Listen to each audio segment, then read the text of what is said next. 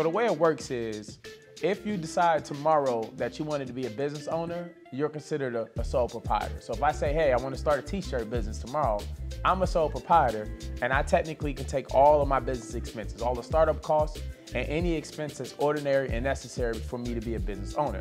So to answer your question, can you take expenses without an LLC? Absolutely. Having an LLC just gives you the limited liability protection. That just protects your assets.